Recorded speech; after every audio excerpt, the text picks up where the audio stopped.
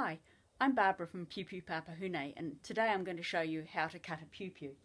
You may have seen on the website that you can buy piupiu cut like this, or uncut, in which case they'll look like this.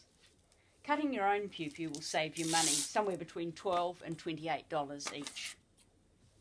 So what you do is you cut along each of these fine guidelines that are printed on the fabric right up to the top, which makes the strands like the strands of flax on a real piupiu.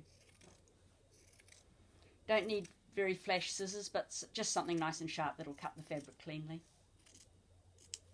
So you carry on and cut all of the strands.